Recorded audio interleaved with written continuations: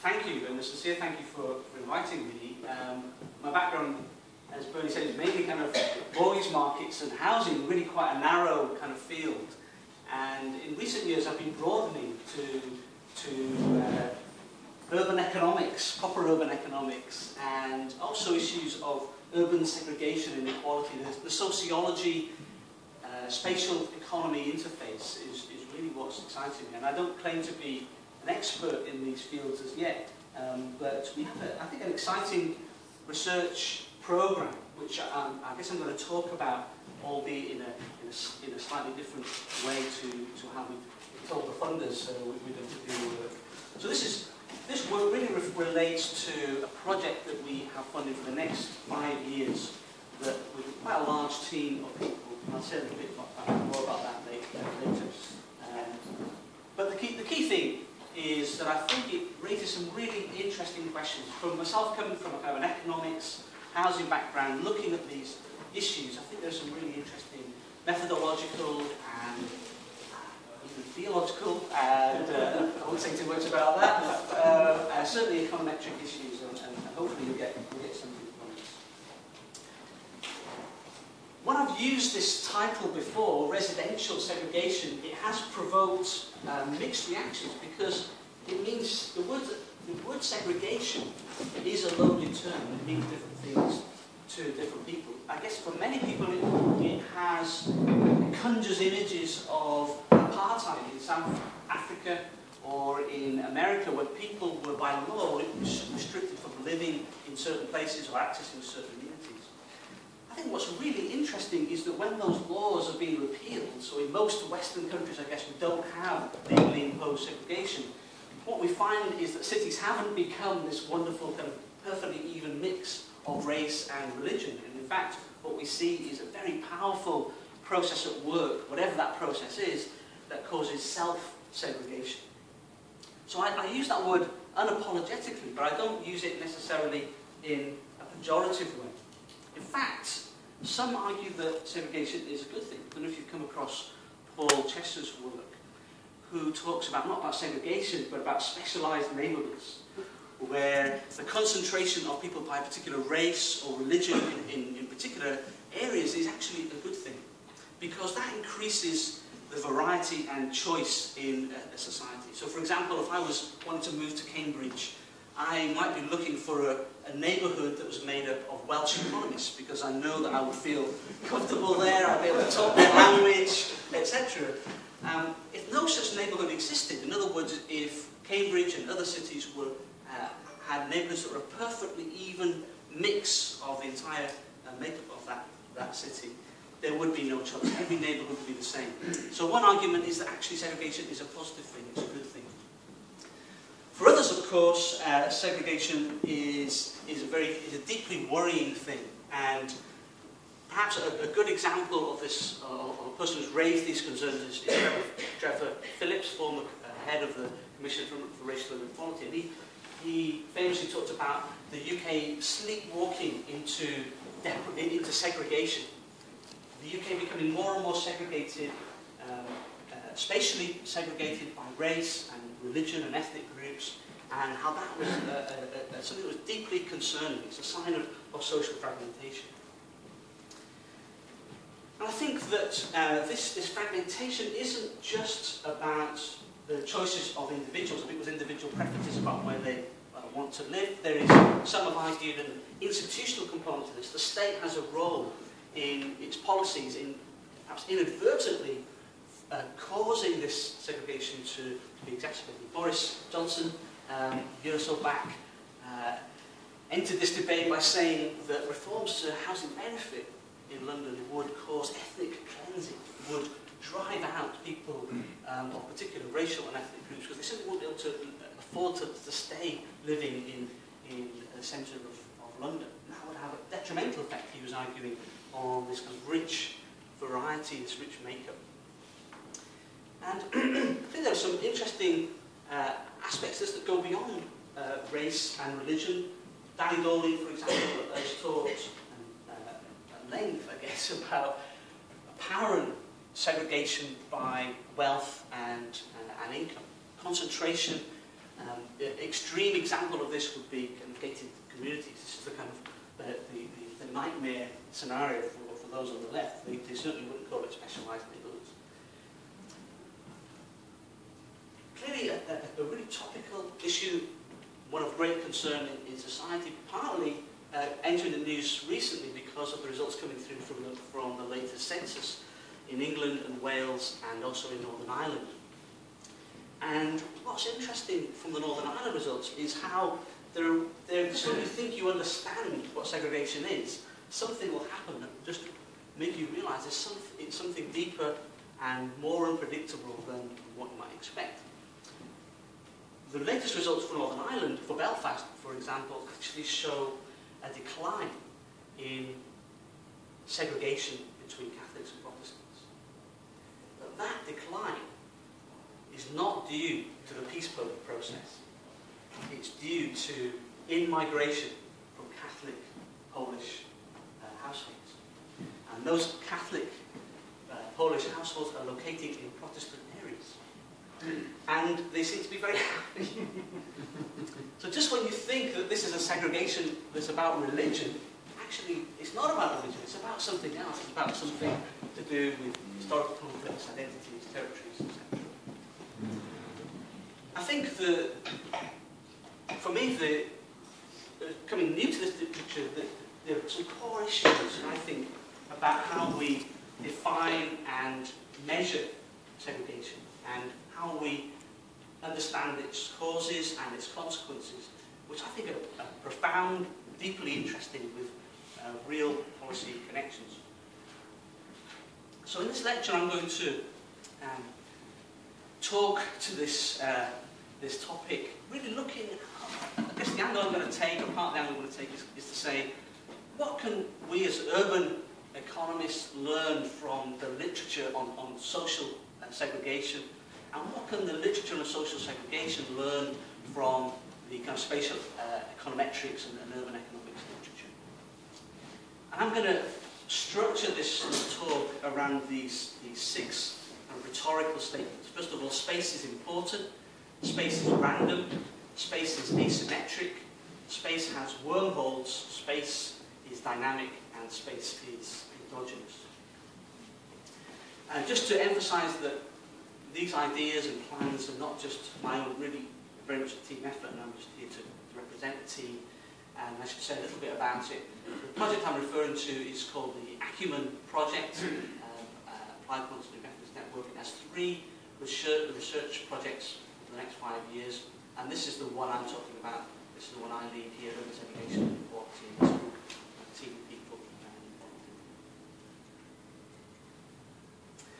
So looking first at this statement, space is important. I guess it's almost a banal statement and an obvious one if you're a spatial regional economist.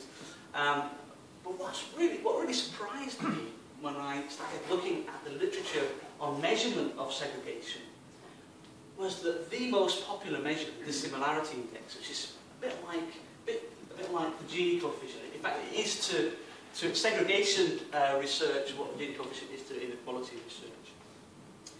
This, by far the most popular measure, from what I can tell, is completely non-spatial. And essentially what it does is it measures the proportion of members of a particular group that would have to change the area of residence, category really, doesn't have to be spatial, to obtain an even distribution. We believe, and I'm going to show you in a moment some evidence, that definition, this measure that's become so popular, is highly sensitive to how you draw the boundaries of these area units. It completely ignores the spatial pattern within area units, and it completely ignores the spatial pattern of contiguous area units. So why is this a problem? Why is my gut instinct that a measure of segregation that doesn't have a spatial dimension to it is problematic? Well, first of all, the drivers, if the drivers of segregation, the processes that lead to it, are fundamentally spatial, fundamental spatial components to it, then you'd really want a measure that allows you to pick up that spatial process, or allow you to distinguish between competing meeting spatial theoretical drivers.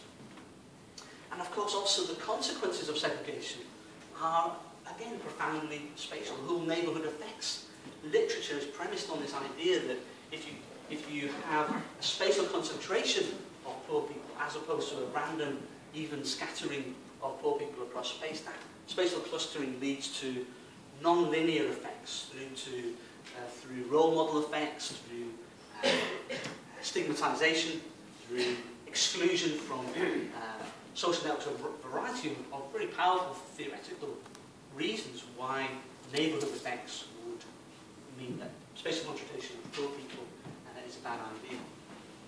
So there are consequences of the spatiality of segregation. And if that's true, then that has policy implications, and it means that our measures really need to be able to understand the nuances of that spatiality. What theories are there then of segregation? I won't talk at length about this, but I'll introduce the most famous one, which is the Schelling model. And if you're not familiar with the Schelling model basically says that even if households do not want to live in a segregated society, let's suppose we all want to live in a mixed neighbourhood. However, let's suppose that we don't want to be in a minority. So if I do move to Cambridge, I'm happy to be surrounded by Scottish people or English people, so long as I'm not in the minority, as long as the majority of people living near me are Welsh economists and happy. And if I'm in the majority, where I'm living is surrounded by people, the majority of whom are like me, I'm happy to stay there, I won't move. However, if I'm surrounded by a majority of people that are different to me, then I will want to relocate. And that simple idea, Schelling has shown theoretically in his original model, would lead to high levels of segregation. So this is a very simple version of it, where you have a grid square of houses. So this house here in the middle is surrounded by 8 houses around the outside. If more than 4 of those houses around the outside are occupied by people of a different race or religion, they don't want to move. And what Schelling did was he said, well, if you start off with a random allocation of here blue and green households, and you allow that move to take place, then over successive rounds of moves, what you end up with is a society that has a very high degree of segregation.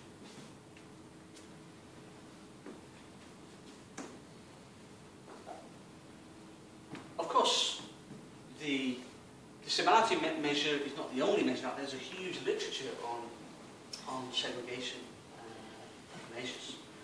Massive Denton's paper looks at 4 or 5 categories: evenness, exposure, concentration, centralization, clustering. And so you might say, well, why are you contemplating contributing to these hundreds of measures that are already out there? Well, one troubling thing for me looking at this literature is, how do we know that each of these measures that have been allocated to these different dimensions of segregation, how do we know they're actually measuring what we think they're measuring? As far as I can tell, there's no systematic comparison based on simulated data, for example, to actually see whether they're telling us what we think they're telling us.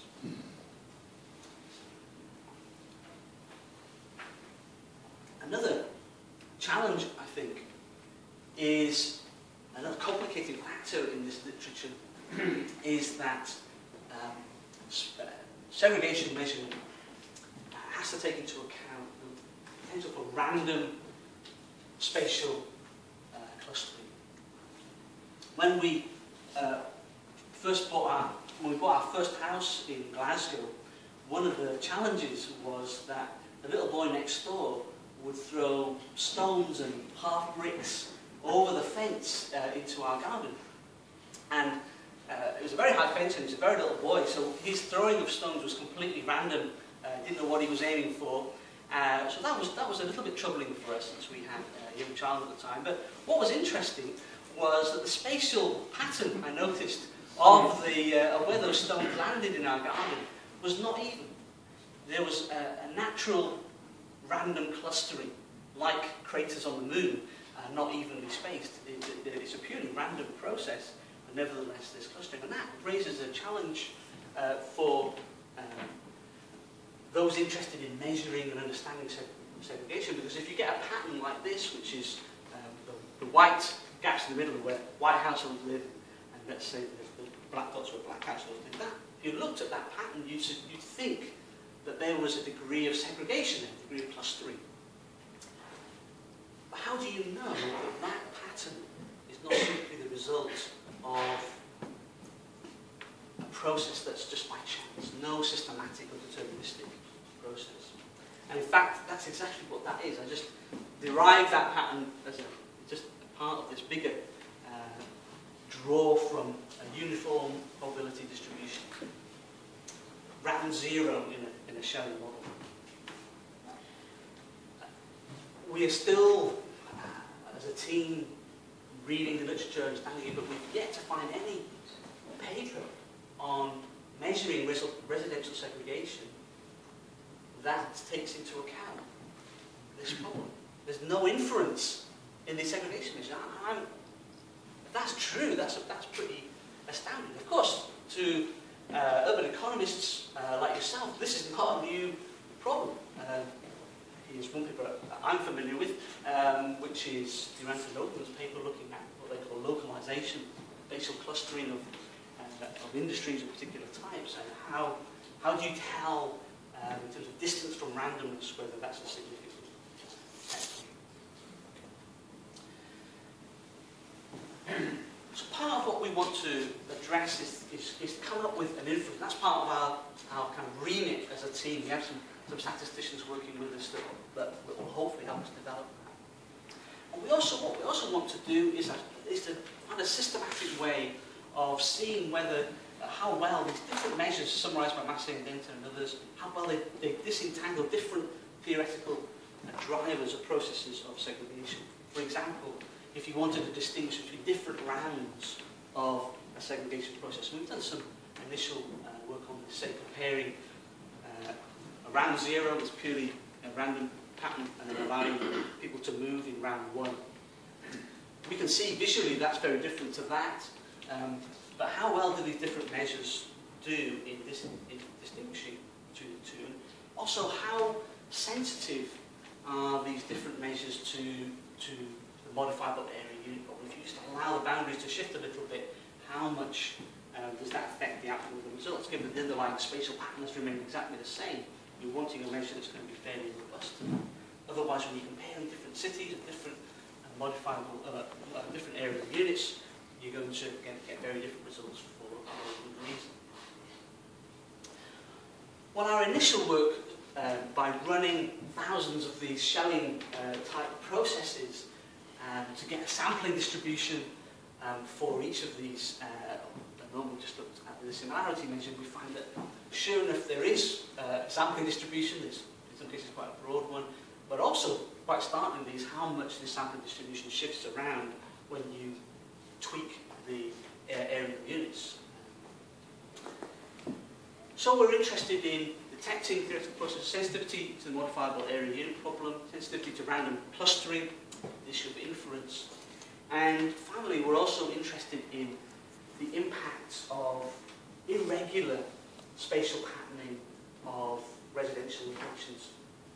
Because of course in the real world, the Schelling grid simulation doesn't exist, and I'd be interested to know if you know of a Schelling process that's been applied to variable density residential data or real address data. Well, that's certainly what we plan to do. I'd be interested if anything else has done that. So how does this affect the Schelling process when you have variable spatial patterns and variable street shapes? For example, if a street shape looks like that, does that give you a different Schelling outcome to a pattern that looks like that?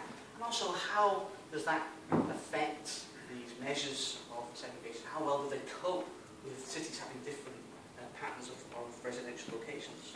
So if you imagine you've got Welsh and Scottish people, you say, okay, we'll randomly scatter them on those dots and then run a Schelling process. How does that affect the outcome of the measure?